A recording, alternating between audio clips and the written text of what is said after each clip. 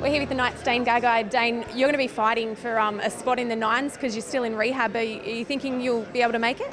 Yeah, well, I did a bit of running the other day, so yeah, that was obviously a good sign. So I'm hoping to be a bit ahead of schedule with getting back to the group, and yeah, looking forward to being a part of the Nines. It was obviously an exciting concept and yeah, different style of rugby league, but yeah, I really enjoyed it last year. So that's obviously a goal of mine, is to hopefully be able to put that Nines jersey back on. How do you think the Knights will go this year?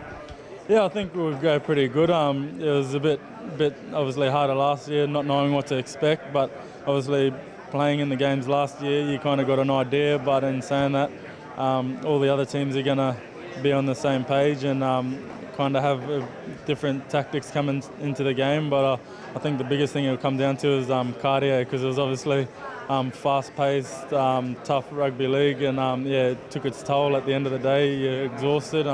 But yeah, just really looking forward to getting back out on the field. Just on the fact that, you know, you've played once now, you sort of know what to expect. Can you do much preparation? How do you prepare for a game like this? Obviously, our coach will have a big input on what we should do and how we should play it. But yeah, I guess at the moment is just trying to get my cardio back up. Obviously, had a big break in the off season and just trying to look to get in the best shape I can. And yeah, just have to see what happens. There's some other young guys we might see on the stage this year for the Knights, you know, that'll really fire in that sort of fast-paced game. Yeah, no, definitely. We got young Sione, hopefully playing that team. There's yeah, a lot of young kids that could put that jersey on, but yeah, I'm just hoping I'll get my spot back there. We hope to see you there. Yeah, thank you.